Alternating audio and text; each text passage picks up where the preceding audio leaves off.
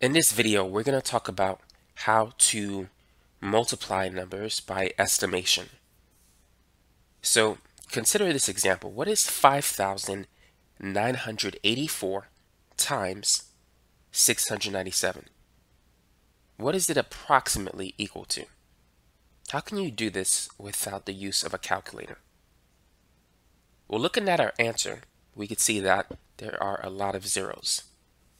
So what we're going to do is we're going to round the first one to the nearest thousand. 5,984 is approximately 6,000.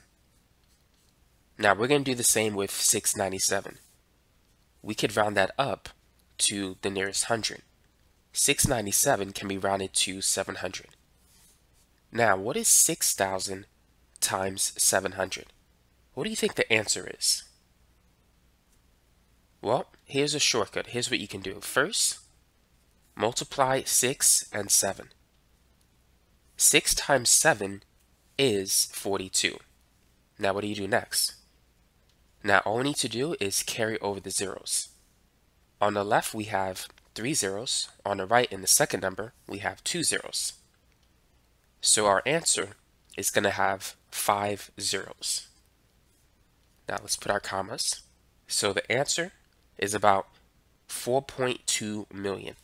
Therefore, answer choice C is the correct answer. Now, if you were to do the math to get the exact answer, here's what you'll get. So let's multiply these two numbers the old-fashioned way. So we have 4 times 7, which is 28. Carry over the 2. 7 times 8 is 56. Plus 2, that's 58. Carry the 5. 7 times 9 is 63. Plus 5, that's 68. Carry the 6. 7 times 5 is 35. Plus 6, that's 41. Now we need to add a 0 as we move to the next number.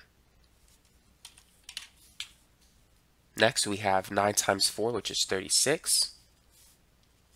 9 times 8 is 72, plus 3, that's 75. 9 times 9 is 81, plus 7, that's 88. 9 times 5 is 45, plus 8, that's 53. Now we're going to add 2 zeros. And then 6 times 4 is 24. Carry over the 2. 6 times 8 is 48, plus 2, that's 50. 6 times 9 is 54, plus 5, that's 59. And then 6 times 5 is 30, plus 5, we get 35.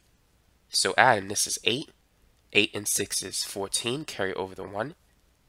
8 plus 1 is 9, plus 5, that's 14, plus 4, 18. 1, 1, and 8 is 10. 1 and 9 is 10. 3 and 4 is 7, so that's 17. 5, 5, 1, that's 11. And then 1 plus 3 is 4. So this, let's put the commas first. The exact answer is 4,170,848. But this number, we could round that to the nearest million. So that's approximately 4.2 million. So the estimation works. It's not exact, but it leads to the right answer based on the options that were presented. Now let's work on another example for the sake of practice. Number 2, 798 times 897 is approximately equal to which of the following values? So for the sake of practice, feel free to pause the video and try this example based on how we solved the last one. So what can we round 798 to? 798 can be rounded to the nearest hundred. So we could say it's approximately 800. And 897, we could round that up to 900. So now let's multiply. We're going to multiply 8 by 9, which is going to give us 72. And then we're going to count the zeros that we have. We have 2 in the first number and 2 in the second number. So our final answer should have 4 zeros. And so this is going to be 720,000. So therefore, answer choice C is the correct answer. As you can see, it's not that bad. It's not that difficult. Once you round, you just multiply, carry over the zeros, and then you get your answer. Now let's try the next example. 89,973 times 5,994 is approximately equal to which of the following values? So go ahead and try that one as well. So we could round the first number to 90,000. 89,973 is approximately 90,000. The second number, 5,994, we could round that to 6,000 because it's very close to it. So now let's multiply 9 by 6. 9 times 6 is 54. Next, let's count the number of zeros that we have. In the first number, there are 4 zeros. In the second number, there are 3 zeros. So our answer should have a total of 7 zeros. Now we need to place our comma. So our answer is 540 million, approximately, which corresponds to answer choice E. Now, let's try an example using 3 numbers instead of 2. So estimate the value of 699 times 3,998 times 299. So go ahead and work on that example. Starting with the first one, we could round 699 to 700. The second number, 3,998, that's approximately equal to 4,000. And 299, we could round that to 300. So we're going to follow the same process. We're going to multiply these numbers.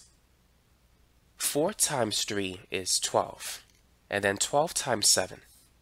What's 12 times 7? Well, we could think of 12 as being 10 plus 2. 10 times 7 is 70. 2 times 7 is 14.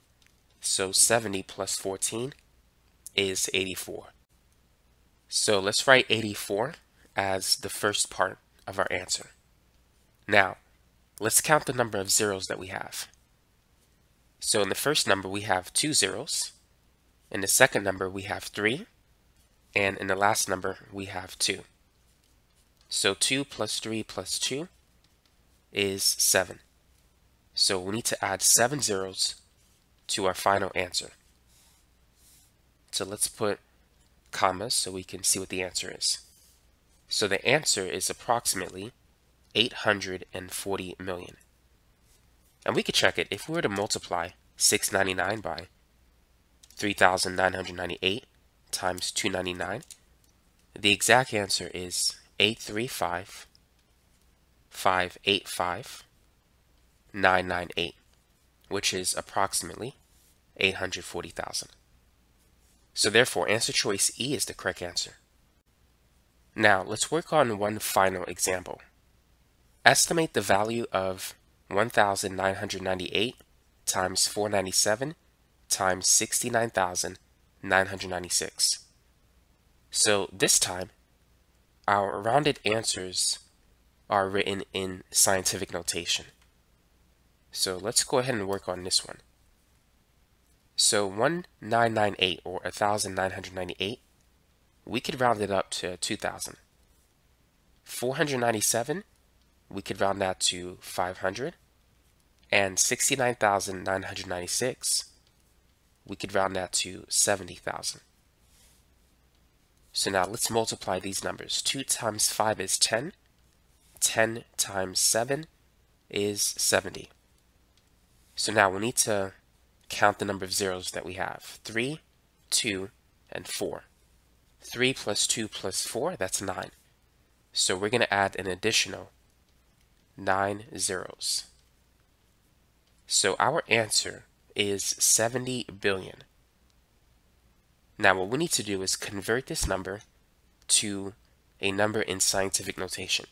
Scientific notation is very useful because it can help us to represent very large numbers in a simplified way. So what we're going to do is we're going to take the decimal point and move it to the left. So here we moved it 3 spaces, 6 spaces, 9 spaces, 10 spaces.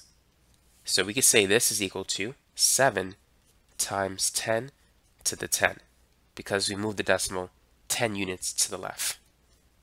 And so this is the final answer in scientific notation. That's how you can represent 70 billion. It's 7 times 10 to the 10, which means that answer choice C is the correct answer.